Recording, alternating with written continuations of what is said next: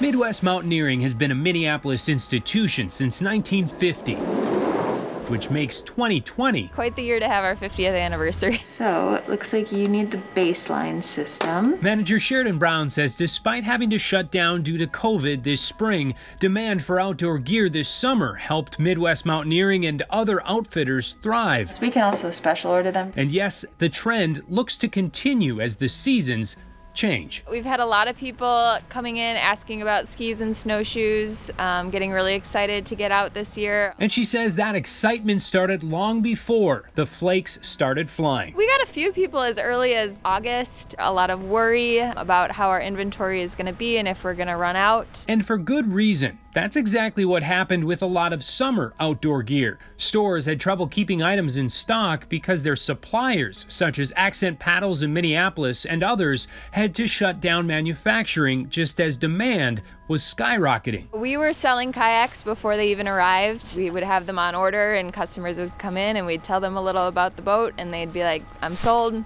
Let me know when it's here. Here's the money. Sheridan points out that they still only have one canoe on hand, but she's feeling a bit more optimistic about cold weather gear. We're trying to be ready for it. In some cases it's hard, but we're trying. What are you telling people right now if they're asking you, can I get it? There's been some supply chain interruptions.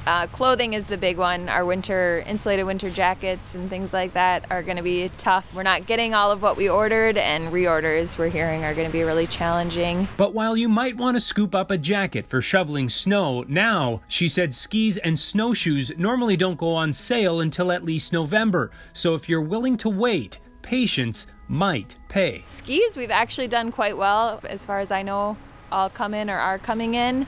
Snowshoes we've had a little bit of trouble, but it sounds like we're going to get them eventually, just maybe not quite as early as we hoped. Not as early as our mid-October snowfall. I did speak to several outdoor retailers today, and they said that this demand issue really extends across the gamut of winter gear, everything from ice fishing supplies to fat tire bikes. Of course, bikes have been hard to come by for a long time. And by the way, it also extends to those of you who maybe want to work out indoors now that it's getting colder. Stationary bikes really hard, and any kind of indoor training equipment, it's all flying off the shelves. Jana? Yeah, a lot of that having to do with staying home or staying close to home, I'm sure. Is this then really a mostly supply chain issue or a demand issue, which is weighing heavier on the retailer? Well, it's hard for them to really tell. It's this balance that's going on right now.